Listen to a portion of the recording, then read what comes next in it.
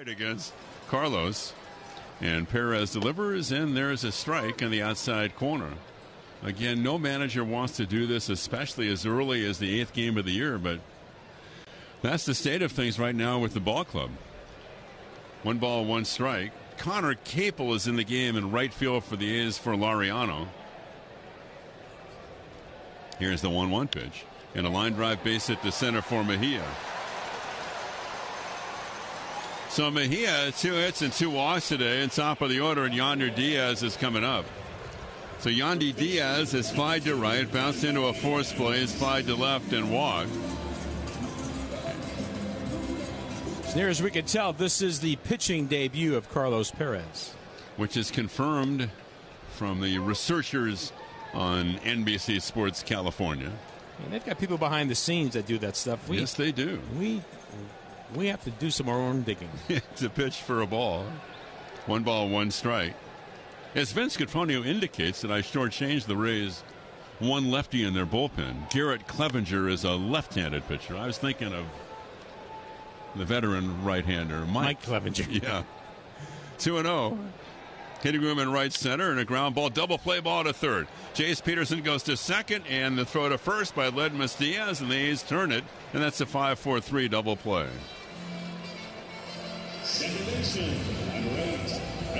And that'll bring up Brandon Lau. 9-0 Rays. We're in the bottom of the 8th.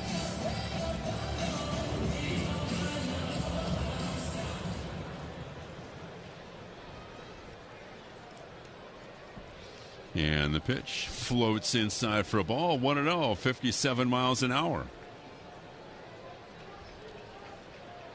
Here's the pitch by Carlos, and that's taken outside, and the count 2-0. Carlos, as we've mentioned, after the A's signed him about 3 weeks ago, he was getting set to play baseball this year in Mexico. Bouncing ball, foul, right field side for the team in Monclova. And 3 days after he had signed there, the A's called him and said, listen, we've got a job for you in the big leagues. Outside for a ball, 2 balls and 1 strike when the A's realized that Manny Pena would be unable to go, would begin the year on the IL with a wrist injury. Strike on the outside corner, 2-2. Carlos has made 1 start for the ball club behind the plate. 3 balls, 2 strikes. Now ready, and the delivery by Perez. And that is inside, so that's a walk. So Lau is aboard. That'll bring up Randy Arozarena,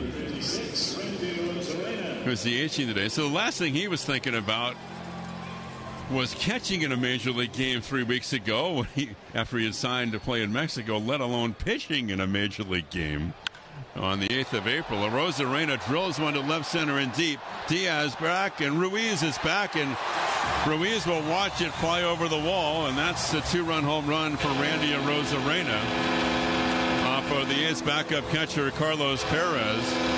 And it comes in the bottom of the 8th inning, and it gives the Rays an 11-0 lead.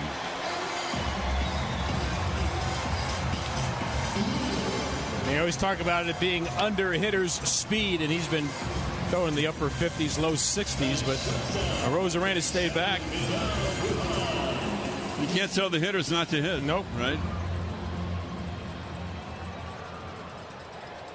We've seen a lot of hitters over the years fatten their batting averages in situations like this, and Carlos delivers low.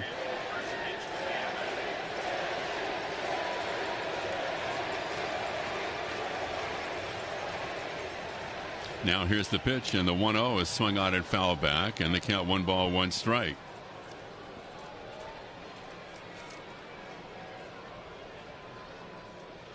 Here's the pitch, and that's swung on and popped up. Right field, medium right. Capel, the right fielder, is right there waiting for it.